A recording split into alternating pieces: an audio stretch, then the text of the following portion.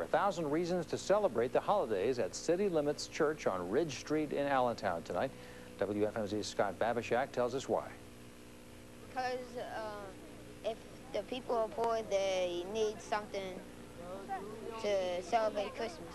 A big tree, a big humongous tree, and big and fat. Big fat tree. While some dream of the Christmas present under the tree this year, for many here tonight, the present is the tree. And the community is gathering around 1,000 of them handed out for free.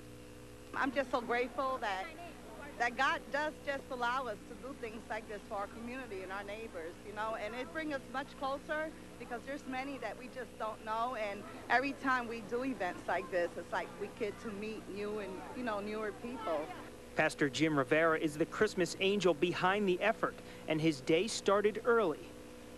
I started at 3 this morning. We went out with about 18 guys and an 18-wheeler and a 24-foot truck, and we went out to Binghamton, New York, out to a tree farm, and a farmer gave us 1,000 trees, a little bit over 1,000 trees, so that we could give away free. The kids, I think that they need to know that they're loved and that they're cared for and that they're valued. I think that we're connecting again, with our community, and we're showing that there could be good role models and there can be good mentors and that men can be good in the community.